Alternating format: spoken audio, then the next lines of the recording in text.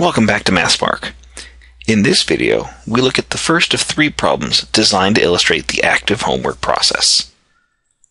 So you might remember that we defined homework as the means by which we practice the mechanical techniques of a course and examine and present our thought process, and we use the POYA four-step process to work our way through a problem set. We left off with three examples, so let's focus on the first of the three examples. Complete the factoring 2x cubed plus 14x squared plus 20. To get started, let's get a piece of scratch paper and get working.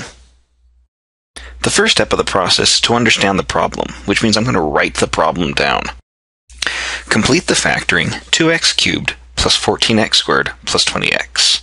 It's a good habit to get into to write the complete problem down every time you do a homework problem. It will help connect the problem prompt, what's being asked, with the eventual plan you devise. One of the most common problems students have on mathematics exams in college is simply knowing what the problem is asking. By getting in the habit of writing the entire problem prompt down, you'll connect the phrasing with the techniques you do. Now I know that to factor something is to write it as a product of simpler pieces. The two most common techniques for factoring are to pull out common terms and to split trinomials, which are polynomials with three terms, using the rectangular method or FOIL. So these two techniques are going to form my plan of attack. We'll factor out as much common terms as we can, and then since we have three pieces left over, we'll attempt to split the remaining trinomial. So now that we have a plan, we can move on to step 3, putting that plan into action. So we have our original polynomial, 2x cubed plus 14x squared plus 20x. So the first thing I'm going to attempt to do is to factor out any terms who are common to all of the pieces.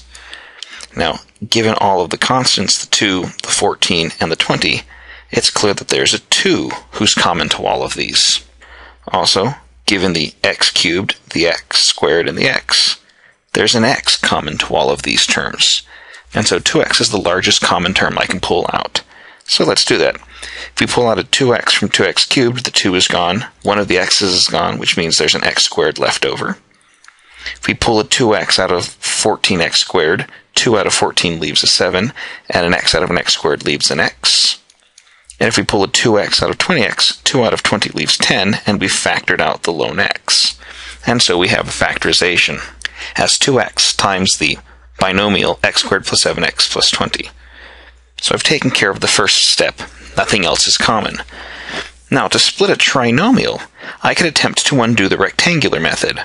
I would know that I'm trying to factor this into two terms, who when I multiply them out will get me x squared plus 7x plus 10. Now to work this out, I'm going to attempt to undo the rectangular process. I'd like to come up with what two monomials will multiply each other to get me the x squared plus 7x plus 10. I know that the two entries in the corner ought to be the x squared and the 10.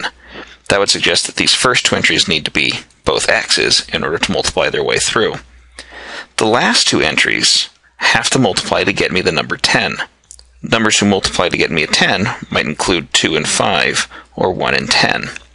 If I attempt to do a 2 and a 5, then the rectangular method would say that the remaining terms would be a 2x and a 5x, and 2x plus 5x would be a 7x. And so we've got the factorization, x plus 2 and x plus 5. And so that's our final answer. But it's not the final step of the process. Step 4 in the POYA process is to look back at what we've done. For example, is there any way that we could check our work?